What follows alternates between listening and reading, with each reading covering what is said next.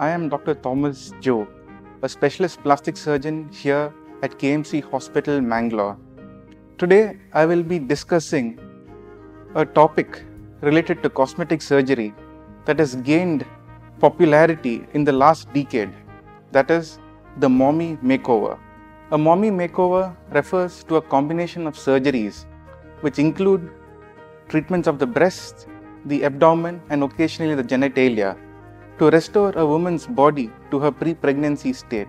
The term mommy makeover has become more and more popular worldwide over the last 10 to 15 years and is probably aspired by women who want to regain the shape they once had prior to their pregnancies. Many women tend to notice changes to their body after each pregnancy, and the changes are variable among different women. Probably a few women would tend to have more lax lower abdominal skin. A few may have problems with their breasts. Mommy makeover is a highly individualized surgery, and different women need different aspects, maybe a combination of two or more aspects of the same. The commonly done breast surgeries are: 1. A breast augmentation, that is, the enlargement of the breast using either implants made of silicone or maybe even using the fatty tissue of the woman itself.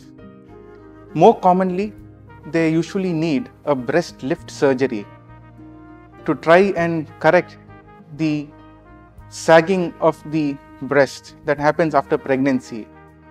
They may or may not be combined with an augmentation using an implant if the woman desires a bigger breast also. Thirdly, and rarely, some women also desire to have a reduction of their large breasts, and that is the third aspect in the breast surgery. Classically, these breast surgeries are combined with a tummy tuck operation, which tends to restore the pre-pregnancy shape of the abdomen to the woman, and this may be combined with a liposuction of certain areas such as the flanks, popularly known as the love handles, and also occasionally maybe a tightening of the muscles of the abdomen, which tend to become lax after multiple pregnancies. One should realize that all these procedures are not a substitute for weight loss. Thirdly, coming to vaginal rejuvenation, commonly done procedure is vaginoplasty, also commonly known as vaginal tightening surgery, which tends to address the laxity of the vagina that happens after delivery due to the stretching of the tissues in that area. So, who is a good candidate for a mommy makeover? Mommy makeover is a highly individualized surgery. So, the concerned woman has to decide for herself what are the areas she needs addressal, and she should be convinced in her mind that she needs these surgeries, and it should not be due to the coercion of another person. Women should be free of uncontrolled medical conditions such as diabetes or uncontrolled hypertension, and they should be free of substance abuse. Thirdly, one must be close to their ideal weight, and as I have stressed on before, it is not a substitute for weight loss. And of course, most important, the woman should have finished childbearing.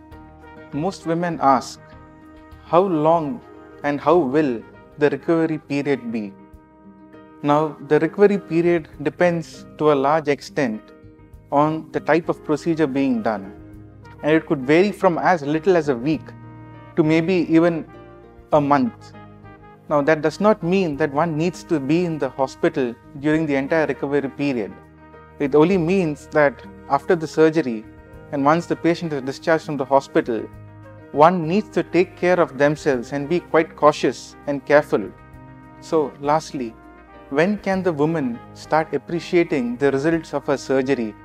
Or in other words, when can she get back her pre-pregnancy status? To a large extent, it depends on the kind of procedure being done.